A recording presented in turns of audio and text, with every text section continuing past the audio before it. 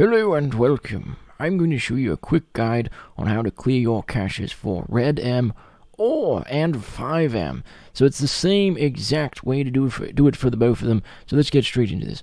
So find your RedM or FiveM desktop icon, click on it by right-clicking and open file location. Once you've done this, you will get the RedM and the RedM application data. Click on this one, the RedM application data.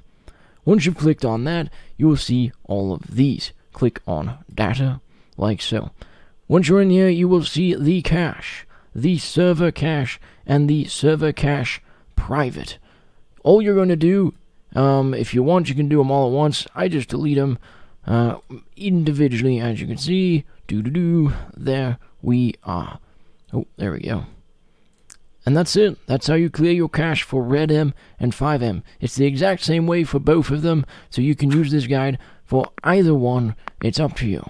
Hope you enjoyed. Leave a like if it helped. Leave a comment too. Bye.